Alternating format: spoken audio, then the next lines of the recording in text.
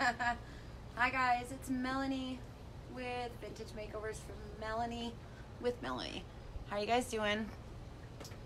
All right, so here I am, and I'm gonna paint this one and do some fun stenciling on it, some raised stenciling using some product from the hardware store. Hi Kathy, hi Jane. Thanks for coming, guys. I honestly didn't think anyone was going to come because it's Labor Day weekend, but you're here. Hi, Amy. Yeah. You guys are awesome. Hi, Ned. All right. Hey. Okay. So, anyways, I have this cool vintage piece. I had to put a new top on it because the top was totally fried. But luckily, I had an old tabletop, so I was able to take the old one and cut, you know, just like draw it. I just drew a line around it, traced it, and then cut a new top. So that was awesome. Thank God I save everything because I'm a hoarder, right? Anyways, so here we go. We're gonna go ahead and paint this one. We're gonna do something kind of pretty with it, and then I thought we'd do some re-stenciling. And yeah, so anyways, happy Labor Day weekend. Don't forget, this is Melanie from Vintage Makeovers with Melanie. I do have a YouTube channel with the exact same name, Vintage Makeovers with Melanie, if you want to catch me over there. I've been posting a lot of fun videos and doing all that. My store name is Windmill Vintage Designs. We are in Albuquerque, New Mexico. You can find me on Facebook and Instagram and Pinterest under Windmill Vintage Designs. And my website is windmillvintagedesigns.com. So if you see anything that you like and you just must have, head on over there, and I have these products along with IOD and a lot of cool stuff. Okay. You're welcome. Okay, so here we go. Let's start. We are going to, I've been going round and round in my head. I'm like, okay, what do I want to do? What do I want to do? And I think I have finally made up my mind. We're going to start with black velvet, and of course we have a misting bottle. Hi, how are you? Hey. Okay, we got a misting bottle with water in it, and let's see, we have some white here. We might need it. I don't know. Which white is this? This is beadboard.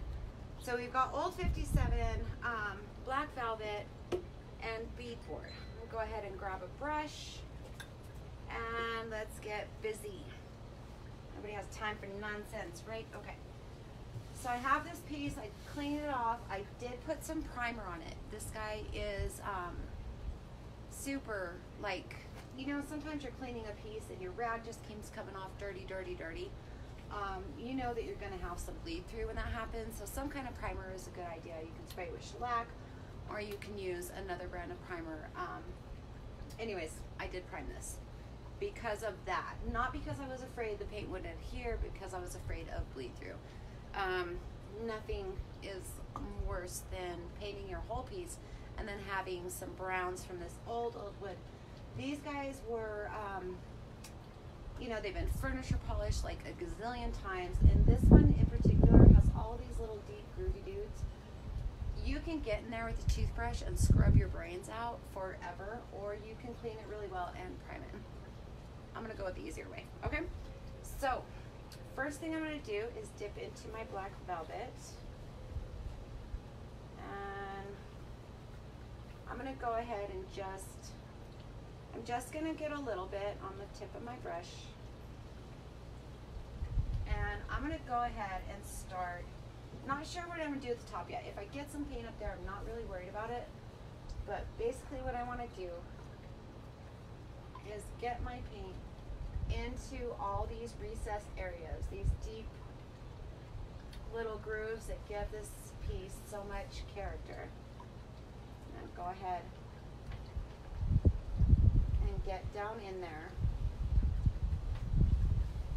You guys have any questions? My husband is watching, so he can answer them for you. Of course, Miss Kathy could, Miss Jane. There's so many wonderful DIY retailers watching too that they can answer you also. But Hank is here if you need him, if I don't see your comments in time.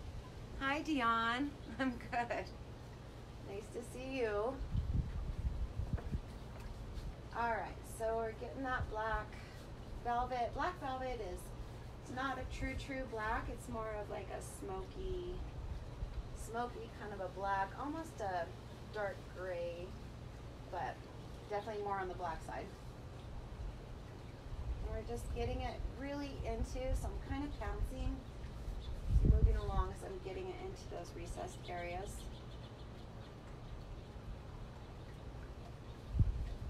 And then I'm going to go all the way down. Let's go across first. Let's go all the way down this one here. These little side ones, these little bits over here, kind of overlap onto my piece, and that's okay. I just want to kind of, when I do that, when I do overlap, I want to kind of fan it out. I don't want a harsh line. I don't want to have to work too hard to blend anything. So we're just going to kind of fan it a little bit. This is a very old piece. It's definitely seen a lot in its lifetime. But it's still super cool. It's got good bones. And I think we can do something pretty fun with it. Again, can you guys see? Is my big old head in the way? Is it hard to hear me? Oh my God, I'm yelling. Haim's checking my phone, make sure the volume's all the way up. Yeah. Louder, please. Okay. Maybe push them forward, honey. Thank you for telling me. Hopefully. Okay, Karen can hear me. And Janet can hear me. Okay. So some can hear me. Thank you. I will do my best. I'm yelling. I don't speak loudly anyways, but now I'm like definitely using my outside voice. So hopefully you can hear me better. All of you guys, but I do appreciate it. You tell me. All right, so I'm gonna go ahead and we're gonna do this middle panel here first. For the sake of getting into all these little dudes down here, it's gonna take a little bit of time. Again, I'm just kind of fanning out my paint. Don't want any harsh lines, so I'm just sloppy town getting it on there.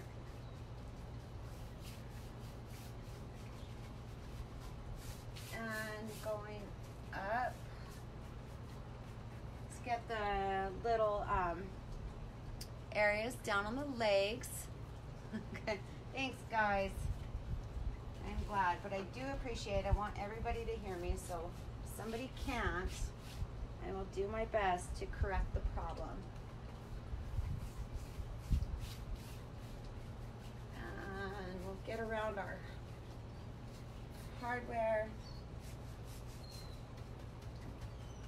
All right. So I'm going to kind of keep moving along. I do want my paint to stay a little wet for this one, so I'm going to not go too far. Just fan that out a little bit. I'm going to take a little bit more, and I'm going to go ahead and fan out my corners. What a mess that looks like, huh? So anybody doing anything fun for Labor Day? I am doing this. And that is it. Tomorrow we'll be delivering furniture. And then we'll be looking for more. That is our weekend. How about you guys? Anything else? Hi, Sissy. Mine is full blast and I can't hear. Oh, I'm sorry, Beth. I am speaking so loud. I am trying. I really am. Let me move that. Let's see. If we do it like that, maybe when I turn my head, unfortunately, I do have to turn my head. Okay, so now that we have big mess up here. Oh, Annette, I'm so sorry. Okay, guys. Hopefully that's better. I kind of put you to the side. The speaker is right here, so maybe you can hear me better. All right, let's go ahead. We're gonna dip into Old 57. Hi, Colleen. Oh, good, Beth. I'm happy to hear that. You know what? My earphones don't help. Probably need to get some different ones, but they don't. I don't know if now's a good time to try to experiment with that. I know they don't help for my YouTube videos. Maybe they'd help for this, but I don't want to experiment right now. Okay, so here on my brush we have Old 57. We're gonna go ahead and just start. I have my water handy here. And let's just start blending this on here, or getting this on here basically.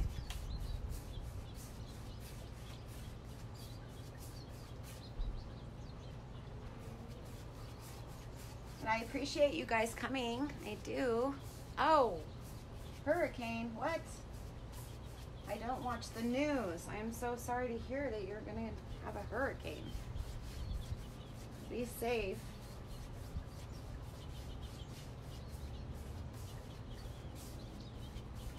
Well, that looks gorgeous. Should we just leave it?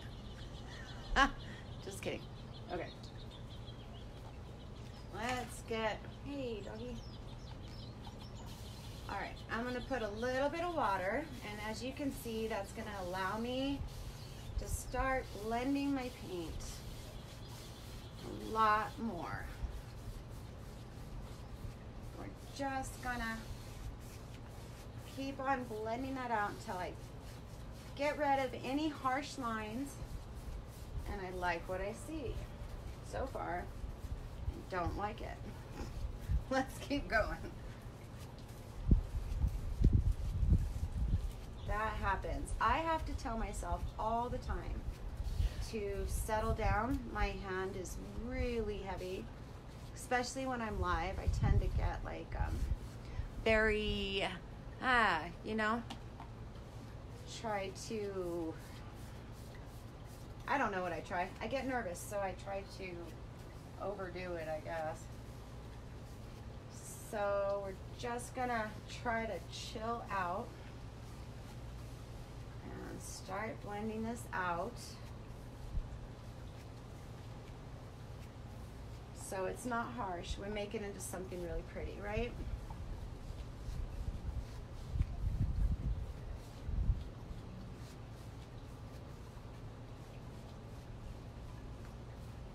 So I tend to go up and down when I blend. I really kind of do like a hashtaggy kind of a thing. That's kind of my way.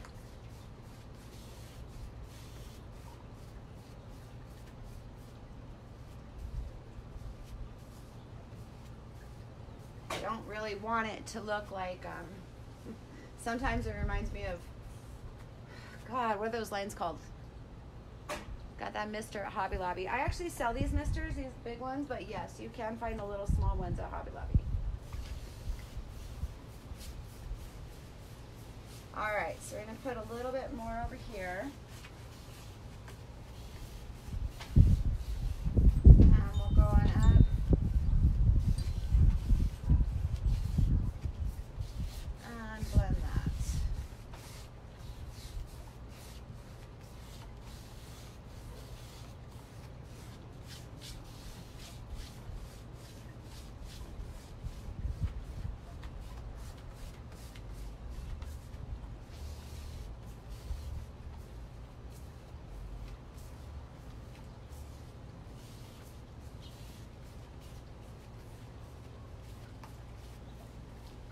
So I think these two colors are really pretty together. They make a really soft, nice color. Just keep moving your paint back and forth until you get the softness that you're looking for. Don't really like to see where my borders end and where they began. Just gonna keep working that until I don't see that anymore. All right, how's that looking? Ah. Huh. You got, yeah, you did, Teresa. Awesome. I remember, girl. Where's my drink? All right, so to me it looks a lot softer than it does to you guys. Yours, it looks a lot harsher in that picture. So I think what we're gonna do, let's add in some white. We're gonna go with some beadboard. Just get, I mean, I'm gonna get like that much, okay? I just like hardly any. And let's go right here. Let's see if we can just soften it up a little bit more. Lighten it, soften it.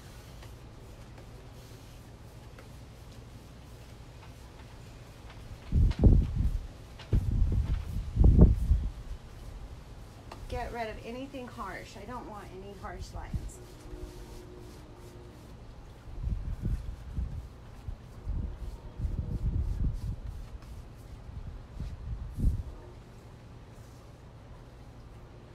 We'll go nice and smooth again. Gentle, gentle. Little swords. Whenever you feel like your paint is dragging, if you feel like you're not getting good movement, you just want to give it a little tiny spritz, and then you're going to get movement again. That's a wonderful thing about DIY.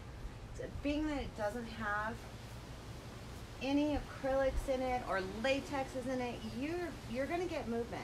Even if it dries all the way, you can reactivate it and get movement. Whereas other paints, you're going to sit on top of each other. You can layer and blend from there, but you're not going to be able to reactivate. How is that looking? Yes, exactly. Hairstylists have been using them for years. You are right. That is how I found the misting bottle.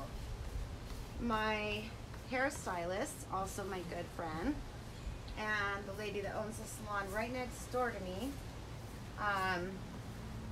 before I went to boot camp a couple years ago,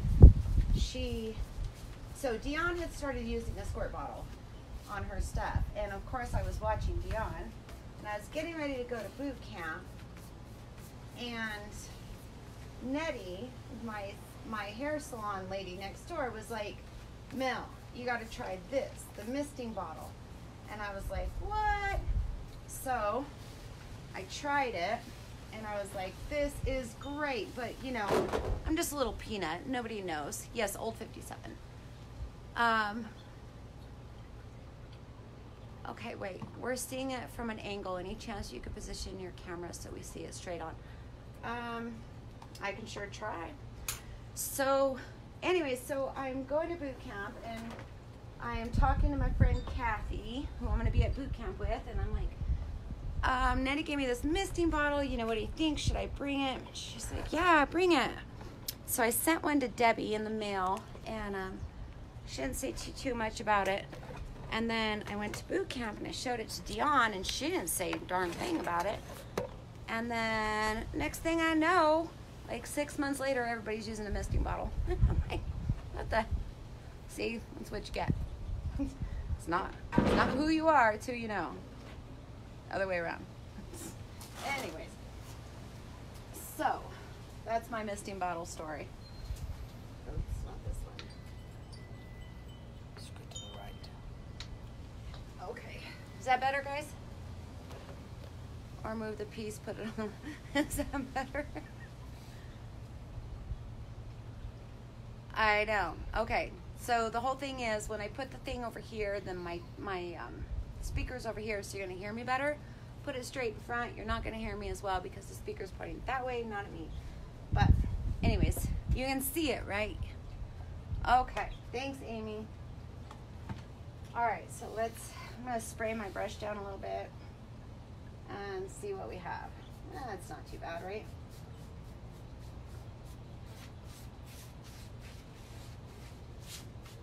Okay, so let's go ahead let's leave that. Let's let it dry and see what it looks like when it's dry, okay?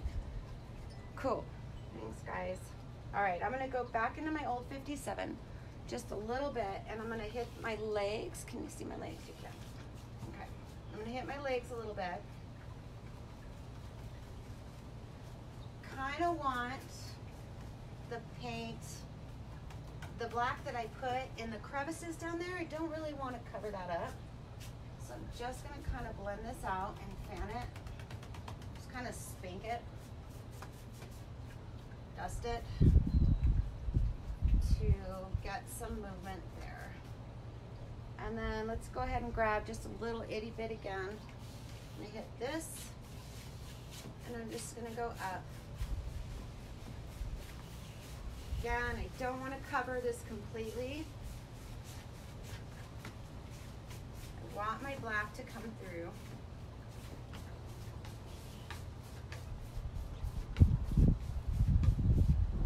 Spank it. Spank it around. Okay, how we doing? Yes, good move. Awesome. Okay, good, guys. So we have that.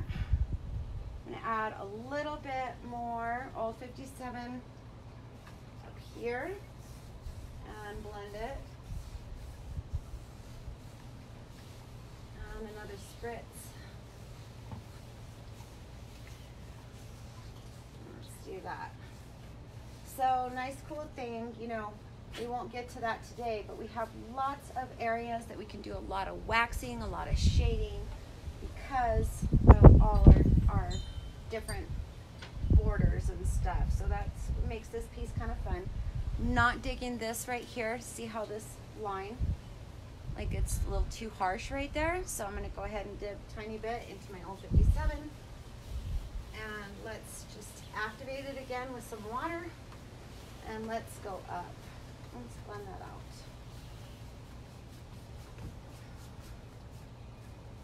And I'm just going to keep spraying.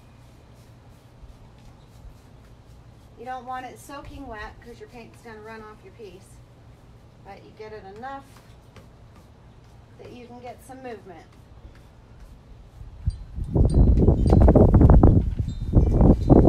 Like so. Okay, let's do this leg over here. I'm going to move this way. You guys can see. Which dog? Oh my goodness. So there's a white poodle running around. That is Roxy. And then, I don't know which ones you guys have seen. I have 4 of them. So Roxy is the white poodle. We've got a basset hound, kind of a mix. And that, oh, Cam can answer you. Okay, go ahead, babe. You tell him. Just tell him all of them.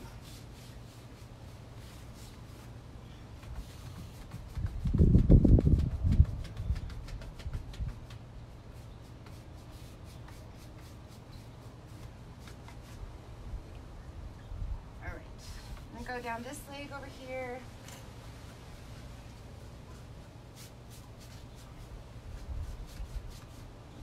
And let's kind of smack it around. Just don't want any lines. Just keep kind of fanning it out. I'm going to fan this. I'm not going to do this with you guys. I'll do the sides the same way. But we're going to focus right here, okay? Thanks, guys. Okay, so let's kind of, I'm going to focus in that middle. I'm actually pretty happy with that. And thanks, babe, for answering, everybody. Okay, so now what we're going to do is we're going to mix up some raised stencil materials. So I went to, where did I get this? Michael's. Got this at Michael's today. And it's gonna go right there, right? Might actually need some tape, babe, because of the wind, if you don't mind. All right, so I have here a paper plate, and we're gonna go down. Let's see if we can do this. The wind is starting to kick up, so you guys are gonna have to hang in there. Hopefully you can hear me and see. Can you see right here? Anybody? Because it's gonna blow away on me if I don't hold it between my legs. All right, so I have that. I have a spoon. So this is Durham's wood putty. Okay, it's Durham's rock hard water putty. And it's a powder. You can see. Thank you. So what we're gonna do is just put some out on our plate like so. And let's just, I always tend to make too much, but I'm gonna make too much rather than have to do it again. So obviously there's no measurement here. I'm just gonna get it. Now I'm gonna get my, my black velvet, whatever color you want, or you can just use water. But nice thing is that you can just dye this with the paint. So I'm just gonna do that, and let's start mixing it up and see. Wind. What a day, guys. Okay, obviously we need more than that. Let's pour some of that. This one's almost empty, so I might have to open the other one. And we're gonna need more than that.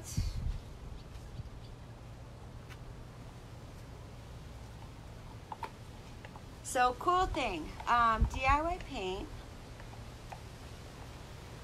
Yes, you can use that. I like the Durham's. It dries faster than other compounds like that are made for this, for sure, because those tend to take forever to dry. But it doesn't dry too fast, so you do have some work time. So we'll go ahead and mix that up. I got way too much powder. If I was in the garage, I would just like flick it onto the floor, but I'm not, so let's just keep mixing. So again, you can use the paint to make it whatever color you want, or you can just add water. It'll be yellow, and then you can paint over it. But I don't plan on painting over this if I don't have to.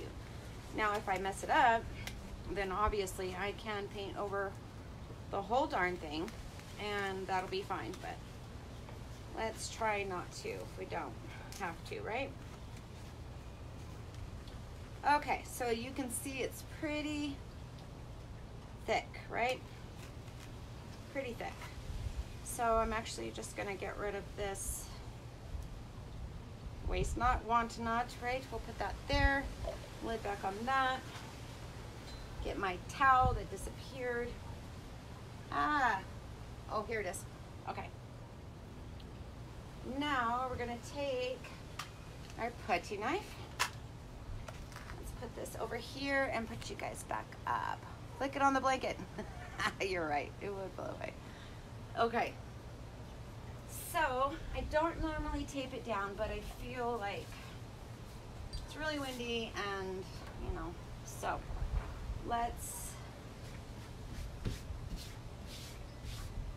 I'm gonna get right in front of you guys for just a second.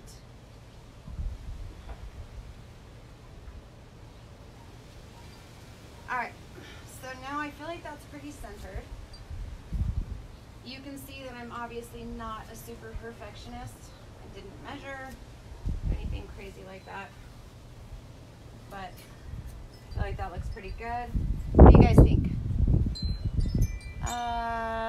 That is Durham's wood putty, Joanne. Okay. So does that look pretty centered to you, babe? Can you? No. Might be. Hold on. I gotta get up. I think it needs to go this way just a little bit. Right here, honey? Level? I want it, no, I just want it like centered. Is it centered? Down on the right. Down Perfect. on the right, like that? No, I'll put that on the right. You're good.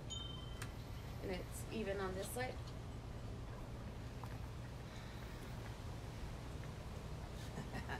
Go up on your right. That's good. And this over here is the same as over here? It's close enough. All right.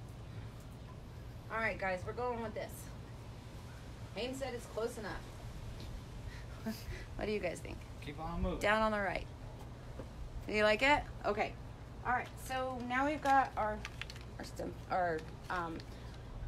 putty knife that I've cleaned thoroughly. Just kidding.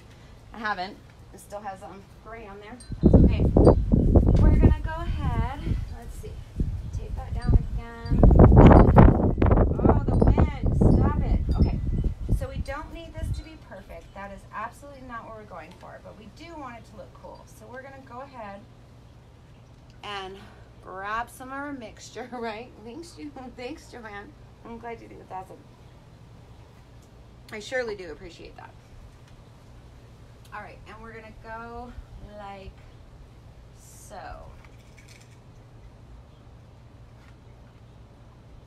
We're just gonna kind of drag it down. So, cool thing about this, you don't need it to be all one level, one thickness. You can have it high spots, low spots.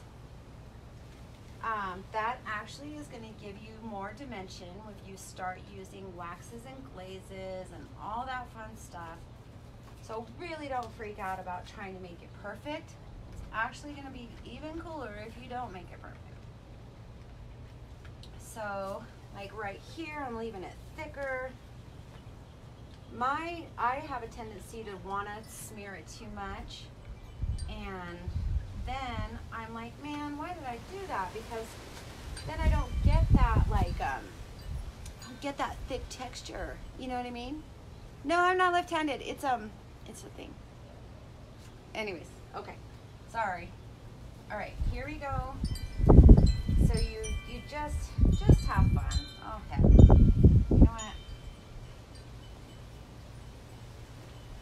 And if you mess it up, you can sand it right back off and start over.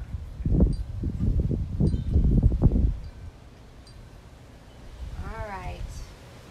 So being that I'm not painting over this, I do want to be careful that I'm not getting it, on the outside, because that would cause problems for me. Now, if I was putting it on first and then painting my piece, it would not cause a problem at all. All right. Hey, we actually did pretty good. Look. All that I mixed is actually gone. And it kind of looks like chocolate fudge. That'll make me want some cake. Okay, so we're gonna grab here and here, and we're gonna just go straight off. Ta-da! Okay, then you're gonna take your stencil and you're gonna stick it in the water. Okay, wipe it off first. The wind. And put it in some water so you can actually use your stencil again. Otherwise, you'll have to go out to Joanne's and get yourself a new one, like Melanie, because I don't ever wash my stencil. Well, I do, but not good enough. So maybe my husband will come get this, and then maybe that will happen. Maybe, I don't know. Okay.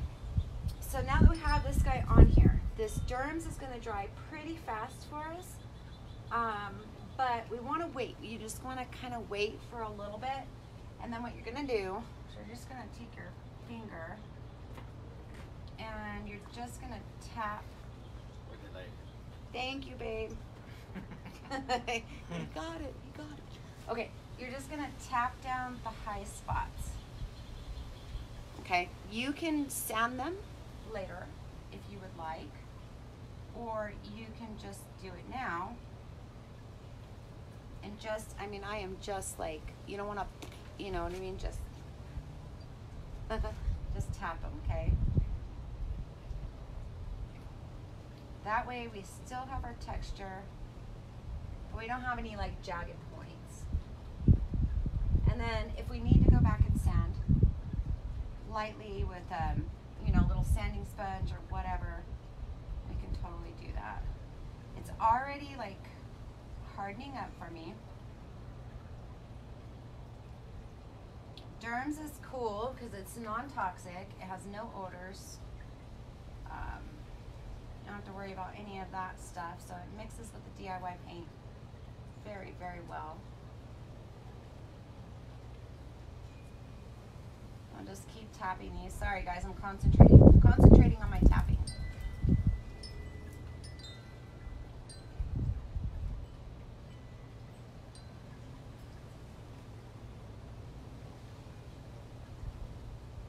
And so that is a really quick way to do a raised stencil. There are plenty of mediums out there that are already mixed for you, that are made just for this, that work really well, but this is a very good way to do it, that's very affordable, and I love that you can mix whatever color paint into it so that you can have whatever color you want. And you know what? That, guys, is that, because, well, I'm just going to do the same things on the side, and then I'm going to paint the top, and I can't do anything with this until it's completely dry. So if you'd like to see me finish this, please make sure that you follow me on Facebook at Windmill Vintage Designs, and follow my YouTube, Vintage Makeovers with Melanie on YouTube. And that is probably where I will be finishing this, because I'm thinking I'm going to do some glazing. So head on over there if you don't mind, or if you want to, whatever. You guys are awesome. Thank you so much. Happy Labor Day, and I will see you soon. Bye.